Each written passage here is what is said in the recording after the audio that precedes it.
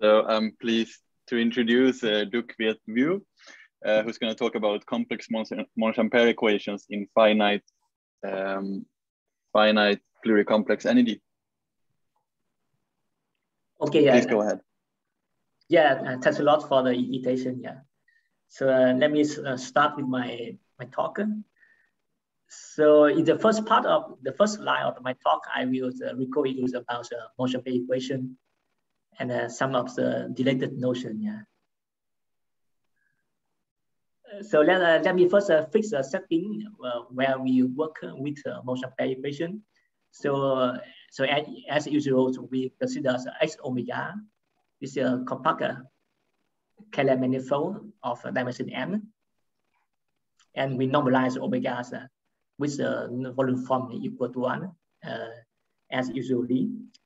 And here we recall that an omega PHS function on X is a function which locally is a sum of a smooth function and a pluricomplex function. And that function satisfies the inequalities you see here in the slide in the sense of the current. Okay. So now is the famous complex Monge Ampere equation you see here in the slide. DDC U plus omega power n equal to mu. Here mu is a probability measure, and U is an omega's PHS function. So so let me recall one important thing, because the left-hand side is not always verified for any U. So we have to give a sense to that formula. So that current here for all of the talk is understood as a non-prepolar self product of the current DDC U plus omega. So and so that's that non-prepolar product was introduced by the Taylor in the local setting, and later in the global setting by Cegrell and his and their collaborators. Okay. So here's just for the convenience, I briefly recall how we define that non-preproduct in a compact Kahler manifold. So firstly, so if our function is bounded, then the definition is classical, which is due to Taylor. And here is a formula you see in the slide, and because U is bounded, so that current here is verified, and so we can take EDC and so on. Now in the general zones, when our function U is not bounded there, then we just take we take the maximum of U with a small constant minus k, and then we form the current here with about the potential, and then we take a limit when k can be infinity. So so the existence of limits is not an immediate fact, but it's a direct consequence of the plurifinite topologies of Monge Ampere operators. And secondly, the fact that the current is closed is also not trivial, so we have to prove it. So this is due to boson acids and gaseous regularity. Okay. Now we move on. So here's I give a very quick summaries of the existence of the solution. Yeah. So let me start with the smooth solution. Yeah. So when our measure is a volume form, so the solution is smooth and unique. This is due to Zhao, and this and secondly, if we decrease a bit the regularities of the measures, then we get a unique Holder solution, Holder continuous solution. If our measures is Holder continuous, if we view it as a functionals on the space of omega PHS function, so this results due to a number of authors I give here's a list of them. Maybe it's helpful to give some examples of that Holder continuous measures. So if you consider a measure with LP densities with p in greater than 1, then this is a Holder's continuous measures. Or in a geometric way, we can take any volume form in a generic Cauchy-Riemann and submanifolds. Then that gives you a Holder continuous measures. And now if we decrease once more the regularities of the measures, then we get a unique continuous solution. And here's I recall here's the formulation due to Clozier. So if our measures is dominated by capacities, then we get a continuous solution. And finally, when our measures is only non-pluripolar, so that means it has no mass on the pluripolar set, then we also get a solution which is unique. But the solution is not bounded in general zones. Okay, and that resulted due to Cegrell in the local setting and Gaussian PIDs and Linus in the setting we consider in the talk.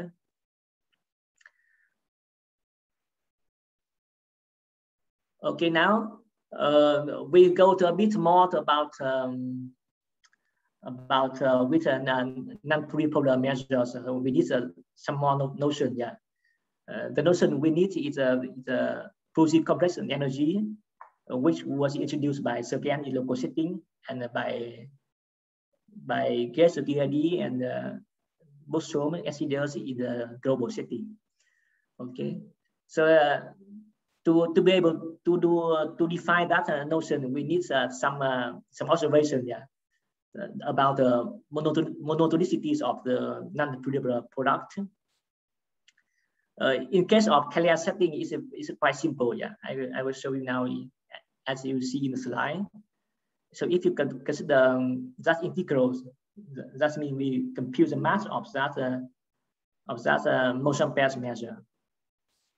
Then by definition, you see that the mass is at most 1. So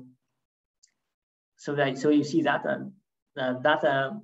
that's non-pluripolar product lose masses in general zones, and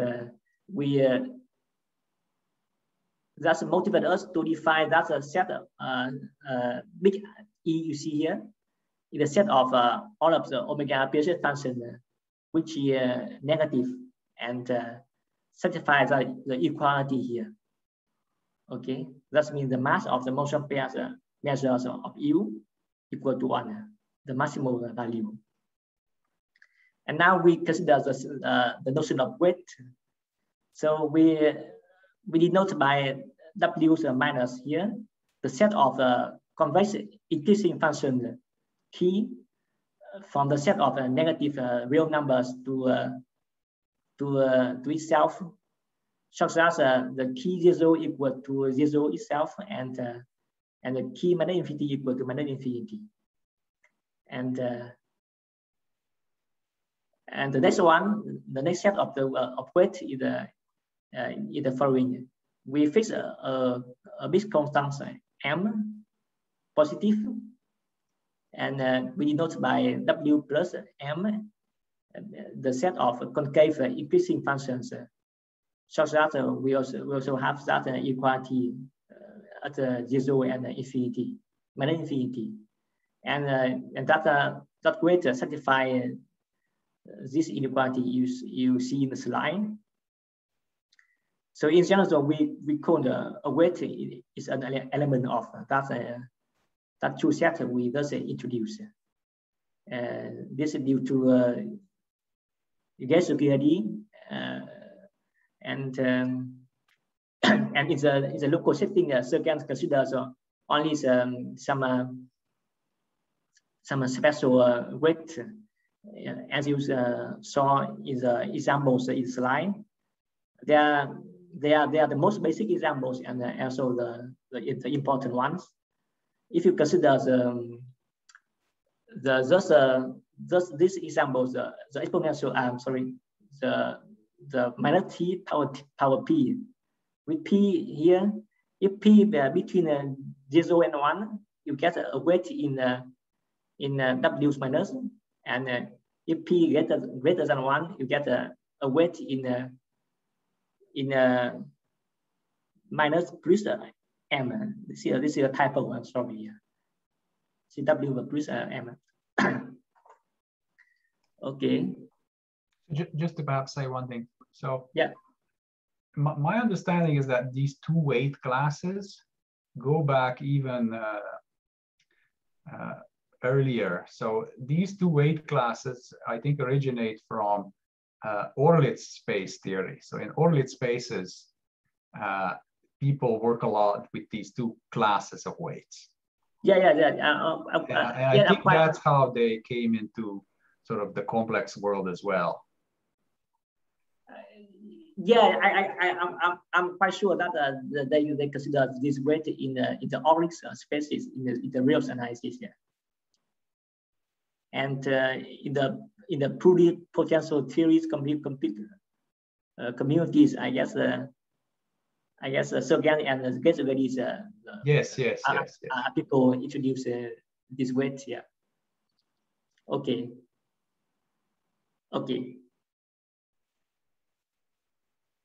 So now we move on to, now we're going to speak of finite energy.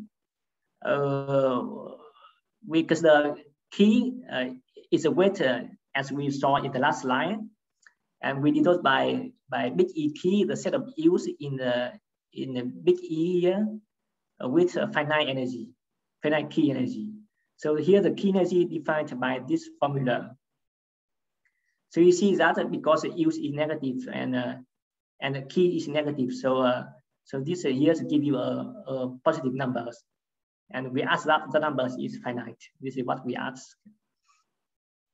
And here is an observation due to Guess and Cegrell. They observe that the set of the big E here can be exhausted by the sequence of finite energy.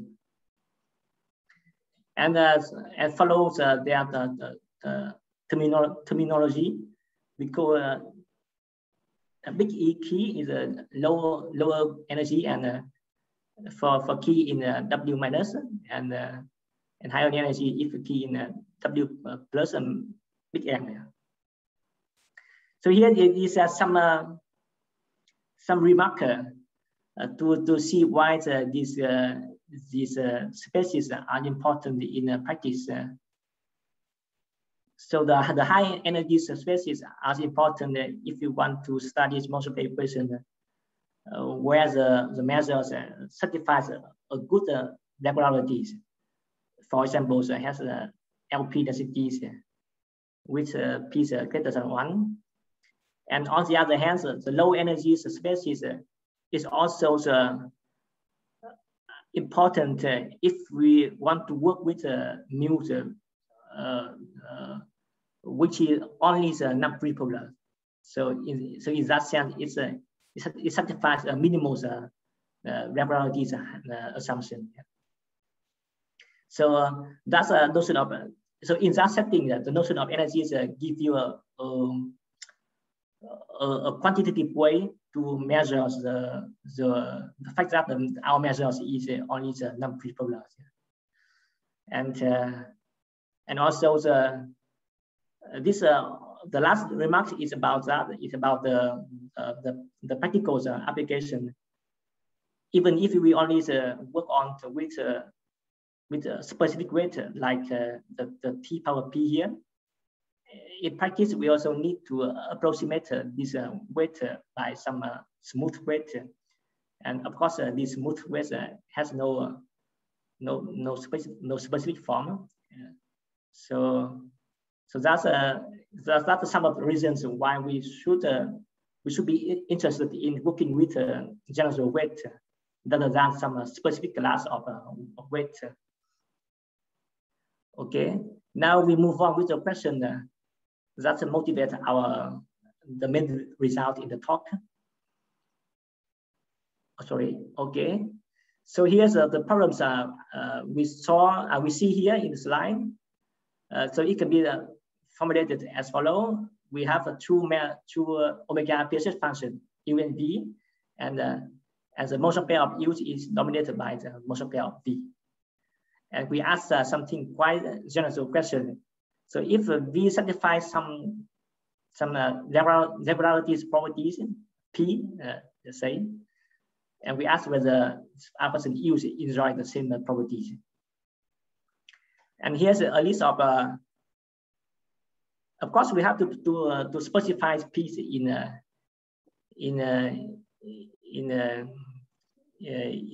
practice. So here is a list of p we work with. So if our property p is that v is holder or continuous or bounded, then the question is asked by Closier. And we can also ask for example, p is that the v of finite key energy. Then in that case, whether alpha and u satisfy the same properties. And if you go a bit far away, then with the current of a higher by degrees, and we have a similar fact about superpotentials, but I just want to note it here. And here's some factor.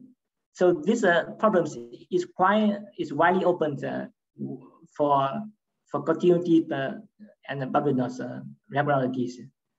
There are some work due to Closier and his collaborators, but I think the question is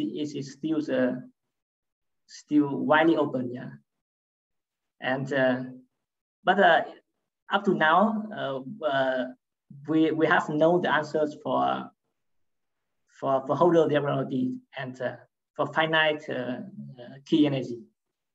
So the holder regularity was known quite some time ago, a few years ago. So, and with a list of people here, and for the finite energies was a recent result, which we will speak of in the talk.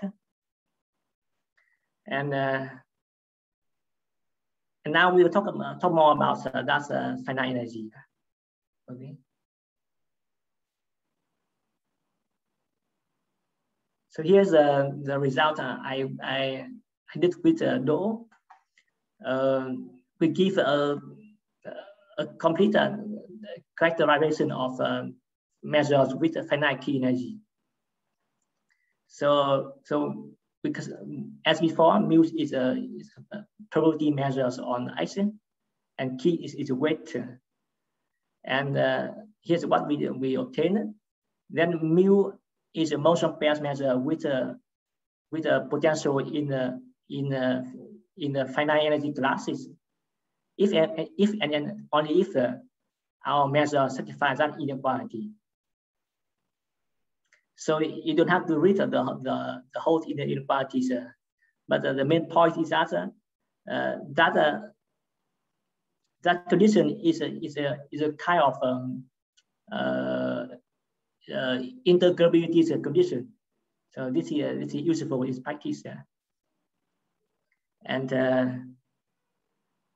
here's some remark that the result was known for that special weight t power p. This is due to Cegrell and Cegrell. And the proof uses in an essential way the special form of the weight, and this cannot extend to our setting. And there was there were work due to Bernier-Coxey in the local setting for convex weight, which is similar to our result. but somehow, at least as I see, the proofs use in a crucial way the fact that it's in a local setting. So I don't see a clear way to extend the work to the global setting. And moreover, in the work of Gessevedis, they pose the question. They pose a question which somehow to give a characterization of a measure with finite energy. They formulated their question in a more concrete way, but I believe what I wanted is to as I interpreted. Yeah. Okay. Now I will talk about some consequences of that result, and how to prove it. And later in the talk, I will show you how to extend that result to the bigger cohomology class setting. Okay.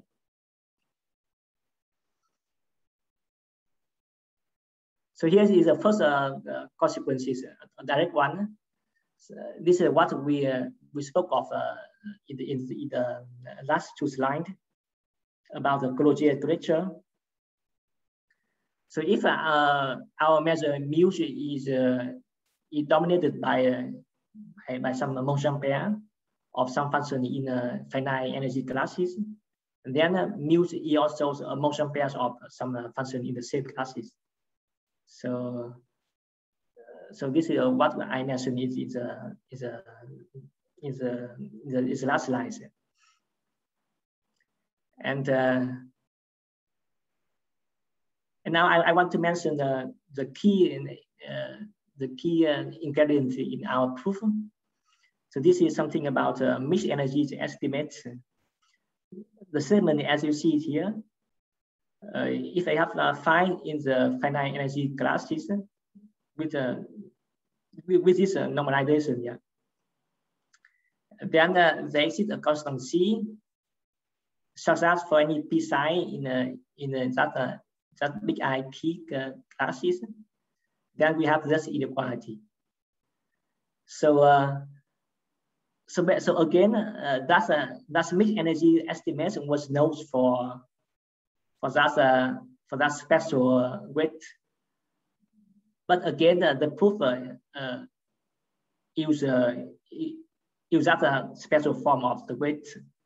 So here our result hold for any weight without any restriction. Yeah. Can I have a quick question here? Yeah. So did you spend some time to understand if this exponent here is optimal? I guess so. I have never talked of the optimality here. Okay. But the exponent here comes quite naturally in the proof. I think. That means there are no artificial manipulation there. Yeah. Thank you. Yeah. Okay. So now as I will show you just very briefly how we obtain the main result, the characterization, and how we some comment about that the proof of that mixed energy estimate. Only some comment. So the first thing I want to tell you is that in that characterization of that we obtain. So it's essentially we solve a Monge Ampere equation. So it's a proof we just follow the standard strategy, and the main difficulties is to control the key energies of the approximant of the solutions. And this is the point where we need that mixed energies estimate. And now, so how do we prove that mixed energy estimate? So the argument is actually quite simple. Yeah, it's based on some kind of monotonicities argument and proving properties of the motion pair operators. Although the proof is quite simple, but I like to mention that we can use the same idea to prove the complexities of that finite energy classes, and that complexities has some history. It was conjectured by boson Cegrell and Cegrell a long time ago in 2010, and later was solved by Dapas by using his work on the envelopes of prescribed singularities, and here we can use that same idea. We can use the ideas of that mixed energy estimate to prove to give another proof of that complexity. And also our proof also work in a more general setting with a relative non-product. Okay. So here's I just give one line or how we obtain that mixed energy estimate. The first thing is that we decompose the integrals in the two parts. As you see here, the first part with the p psi bigger than phi, and the second part with p psi less than phi. And for each part, we use monotonicities of energy to control. And the point is that we make a good choice of the constancy here to obtain the estimate. Okay. Now this is all I want to talk about the Kahler setting. Now I will move on with the bigger cohomology classes.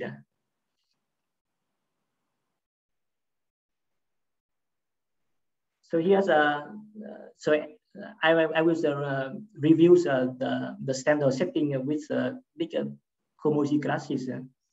So we consider theta is a smooth closed Orman form in a big class alpha. Okay, and phi is a model theta Piaget function. So that means the motion pair of phi is positive, and phi equal to is the rooftop envelopes defined by these formulas. So that notion of models was introduced by Dapas, Inazai, and Lu, and also there was some work by Rosenwitz and Nisum about that envelope. And here's a formulation of motion pair equation in our setting. We consider that equation here, the same one, but with U less than phi. So we control the similarity of U by that of phi, and our measure mu with mass equal to the motion pair of phi. So here's some list of work about that equation. When phi the model the Piaget function of a minimal similarity in alpha, then that equation was solved in the papers of boson Cegrell and Cegrell. And moreover, when for phi generals, it was solved by Dapas and his collaborators that the condition is quite natural and also somehow necessary. And here's what we know so far. This equation has a unique solution in the class big E here, and if the function the measure mu has a LP density, then the solution of the same similarity types as phi. So here's due to the work of Dapas, Inazai, and Lu. So now, if we think of the Kahler setting, we have the the characterization for measure of finite energy. And now with the equation, with the motion equation, with the prescribed singularity phi, we can pose a similar question, and actually we have the same kind of result. I will show you now. So here, firstly we have the similar notion for energy defined by that formula. So again, U is less than 5, so this guy is negative. So with minus here, so that this gives you a positive number. Right? So we have a quite similar statement for bigger classes setting. I don't go through the statement here, but you can see in the slide. And now I just want to give a comment. If you try to prove that result, then everything goes in the same way as in the Kahler setting. So as long as we have a good enough integration by part, this is the key point we have to keep in mind. I will talk about that integration by part now.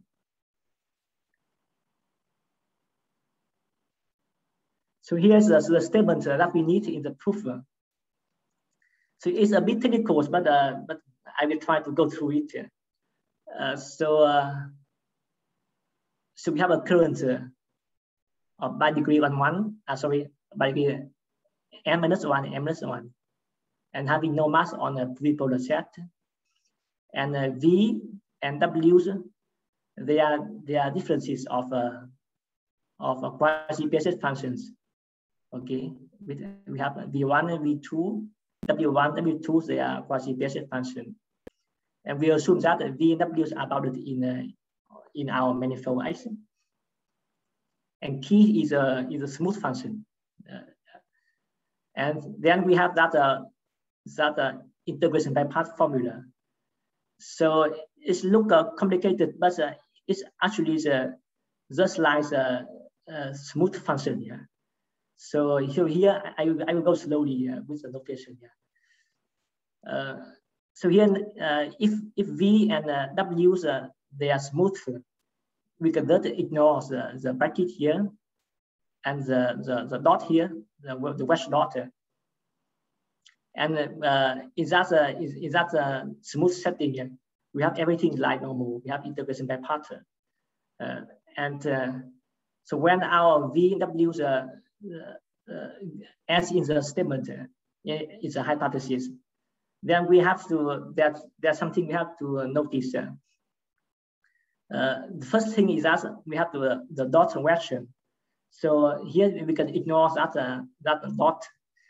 We can define that product in a similar way as a non-trivial product. So if you don't know about that product, we just ignore this notation here. So think of it as a non-trivial product. And the important thing in that formula is in this term. The last term is a formula. Is the term about EW, where's ECV, and where's T. So these terms was not known before. So that means to prove that formulas, firstly we have to define that third term. And once we can define it, we prove that we have the equality. So this consists of 2 steps here. And now here's some remark. The first thing is that the assumption that V and W's are bounded is somehow optimal, yeah? Because when they are not bounded, I don't think we can make sense this formula, the dV versus ECV. To see an example, we can think of when V equal to log Z, with Z is in C, in the complex plane. Then in that case, the D log Z versus DC log Z is not of bounded mass in the complex plane. on the compact set of complex planes. Okay, this is the first thing. And second thing is that these formulas were known long ago under the condition that the function v1, v2, and w1, w2 have a small unbounded locus. So that means they are locally bounded outside some closed complete pluripolar set. So this is due to boson acidius and gas integrity. So I just want to remark that the proof and the proof of this general results are different. Before the appearance of this formulation of these formulas, not many, but some worker is a complex motion pair equation had to assume that the function phi, the modal function, should have small unbounded locus because they need that integration by part formulas proof in the paper of Bosom and collaborators. But with that new and more generous formula here, we can just get rid of that assumption. Yeah. And also there are some some weaker versions due to Lu and Sear, but they don't have the. There are some point, but the most important one, the most important thing is that they don't have the terms about EW versus DCV here, and this term is crucial in many applications. For example, if you want to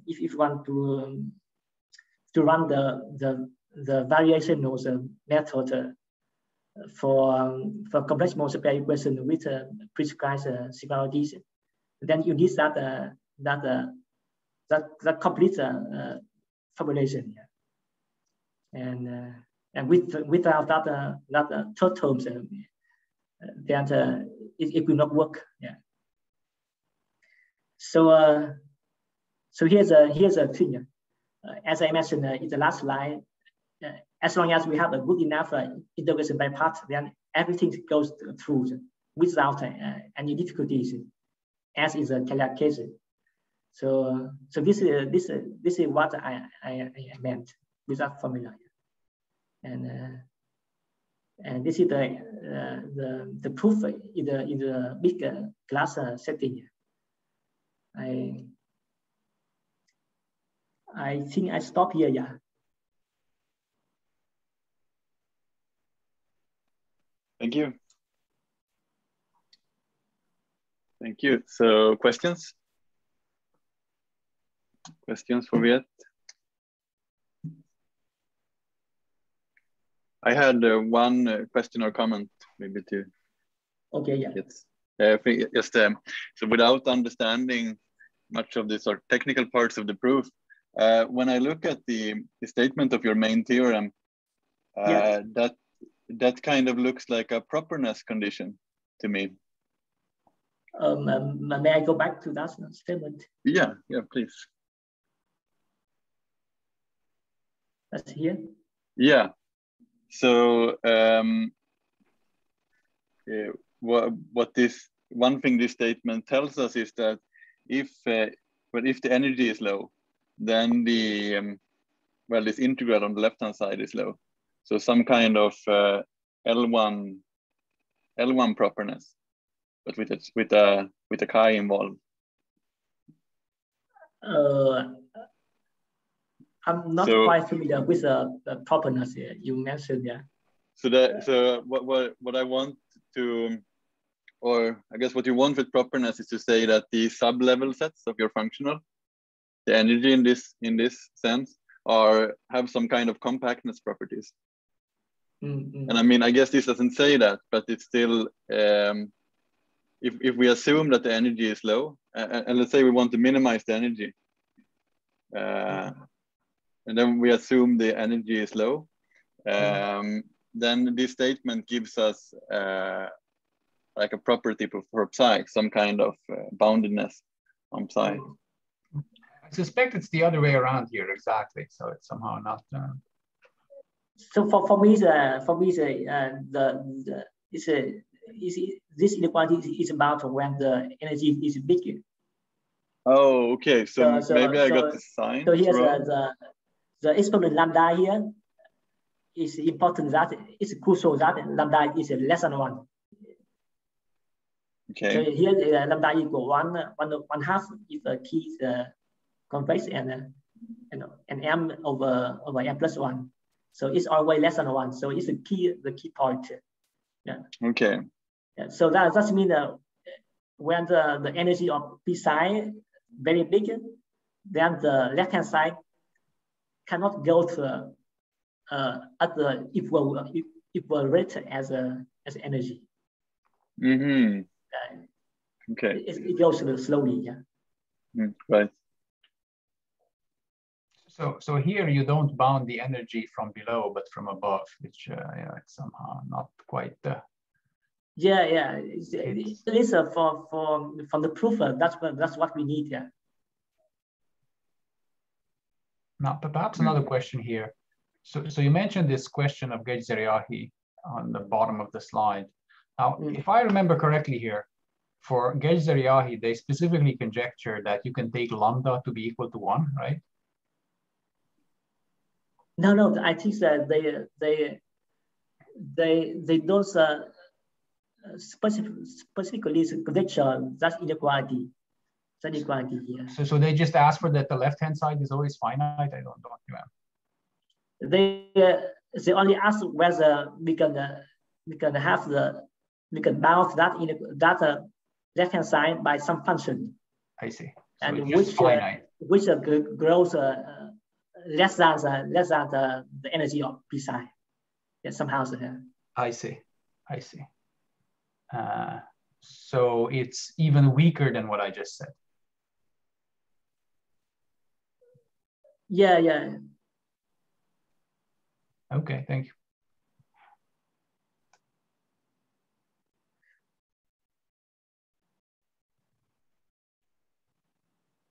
Okay, yeah. I guess I remember correctly. So I just like one small question.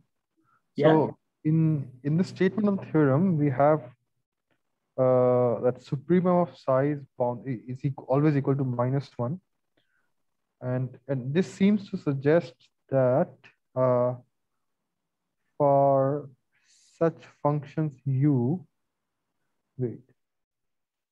So we can always right. So for such u, we would have that its energy, chi energy, will always be bounded between some region.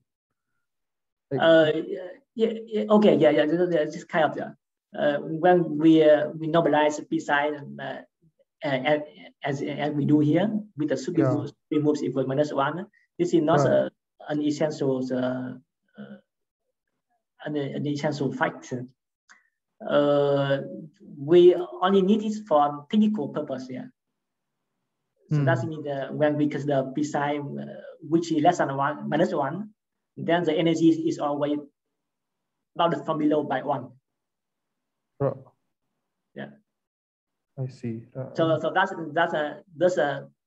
we just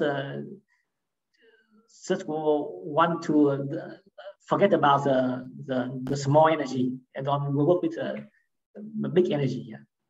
Right.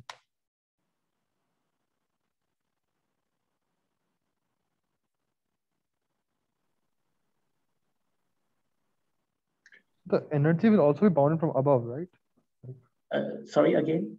The energy will also be bounded from above if the supremum of psi is equal to -1, like from this equation. No. The energy can be as big as we want to. So I will show you again the formula formula. So here's the energy. Right. So if our use is less than -1, right, then the energy is evaluated from below by something bigger than 0. Right. But it can be very bigger. Right. Yeah. Right, but the supremum of U is -1, then the energy is finite, that's bounded. That's what I'm trying to. But from below, always but from below. Okay. By some constant, fixed constant. Okay. Yeah.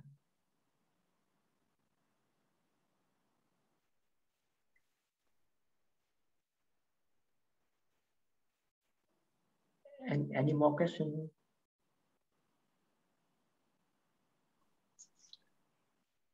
Let's thank the speaker then.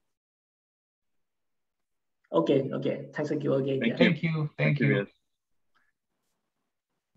Thank you.